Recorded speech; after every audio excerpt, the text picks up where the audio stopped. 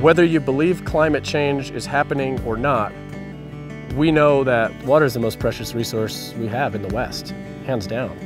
Having that cold, clean water available at the end of the year is the only way that humans in the West are going to make it.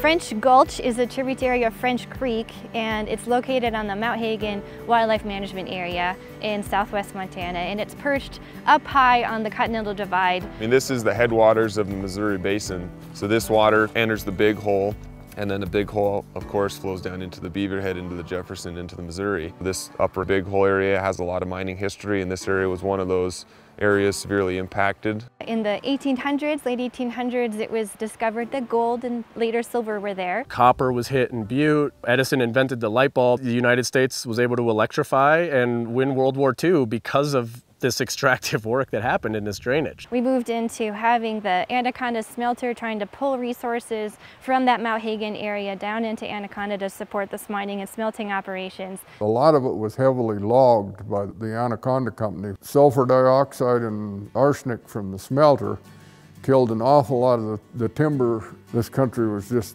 barren, and when it would rain, the creek would run white. We did run cattle up here for a number of years. There was a lot of sediment wash through French Gulch and, and a lot of wasted water that just kind of ran out everywhere. The stream, because of placer mining, is very straight, which makes it a higher gradient sort of system.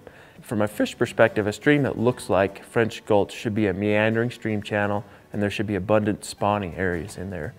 But in the case of French Gulch, there's very limited spawning areas because the stream is so straight. All those smaller substrates that fish use to spawn in get flushed out.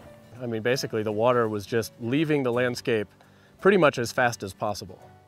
So that water late season is gone. There's no riparian or floodplain habitat to speak of in French Gulch before we started. So all of that potential habitat for wildlife was non-existent. This was the extent of the stream before, and floodplain. So it was just straight shot. Someone will probably walk by here and be like, oh, this is an old roadbed. It's like, no, this is where the stream flowed for 150 years.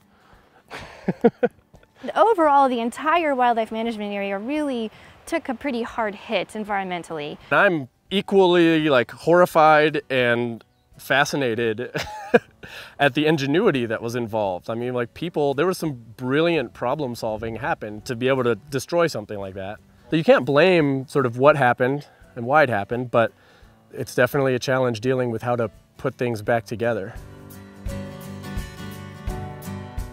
When we have these systems where the vegetation is missing, there aren't meanders in the stream, and the water kind of comes off the mountain and shoots down to the river and then it's gone, we're not making best use of that water, and the entire ecological system is not functioning the way that it was designed to. Without intervention, natural processes weren't likely to restore it to a functioning state to support the fisheries and the aquatic habitats that would have been here historically. These restoration projects are a great opportunity to improve the water, improve the fishery, and also put the landscape back the way that it should be. It's November 9th. We're at French Gulch in the upper Big Hole Valley in the Mount Hagen Wildlife Management Area. And winter is here already. And we got guys hard at work here. Moving the amount of dirt that got moved in this project was monumental. There was a lot of earthwork that happened. So the project moved over 30,000 cubic yards of mine tailings out of the floodplain. So it looks like a bomb goes off when you're building this. It's just mud and dirt and rough construction. Once we had created the fresh slate, then I think the artistry of the project comes in, where we're actually creating and designing a flowing and meandering channel, deciding where to cut in pools and floodplain features that will stop sediment, hold water. We created 7,400 feet of new stream channel, pools, woody debris habitat, and bioengineered willow lifts on almost every bank to minimize sedimentation from the road into the stream. After the contractor comes in and creates that meandering stream, then the revegetation comes in and we spread 200 pounds of wetland seed, and there were over 30,000 willow stakes and whips used in the construction of the project. It wouldn't be a sufficient enough restoration if we tried to just carve a stream channel inside of a totally degraded system. We wanted to create a fully functioning ecosystem, hydrologically functioning, where groundwater and surface water are interacting and exchanging, where the wetland plants, the willows, the rushes, the sedges, all of these plants not only thrive in wetter conditions, they're the plants that attract the songbirds. The wet features are places for tadpoles and amphibians and other critters that depend on these wet habitats to thrive. And so really resetting the system back to zero was the only way that we saw to do this work. What we're hoping to demonstrate here is that you don't have to control every inch of your restoration project. Designing deformability into the project is the direction we need to go.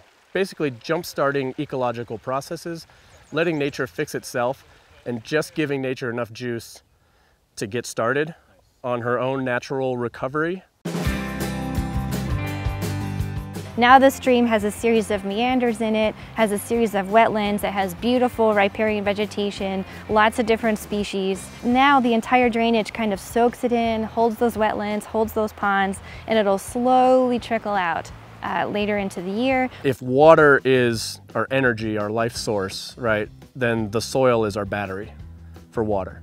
So if we can put that water, when it's abundant, on the landscape, let it charge up our battery, we'll have that water later in the season. And so all the water storage and water quality benefits that occur as a result of this project will trickle down and accumulate into the entire basin.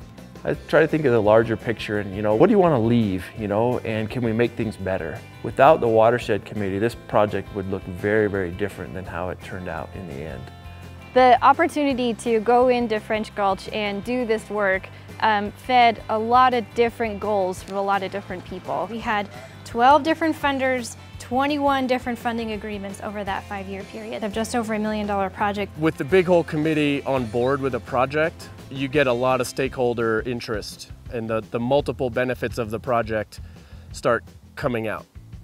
To get together and try to show everybody that ranchers do care about the river and do want to help the river, and to projects and things like this give us all more water. The sportsmen, the ranchers, the recreationists, and the project is to be very proud of. By working together with the Big Hole Watershed Committee and Fish, Wildlife and Parks, we could really rebuild the stream so that it could store the most water, provide the cleanest water quality, provide really good habitat for native fish, and also provide beautiful recreation opportunities for folks that like to go and visit that Mount Hagen Wildlife Management Area. So to me, restoration is like that one tool that we all have to right some wrongs to the resource, to the environment. It feels good. Getting this project done really felt like you put a lot of effort in, but you did it on a pretty large scale and left a really big impact. Fun to work with you. Always. More to come. More to come, heck yeah.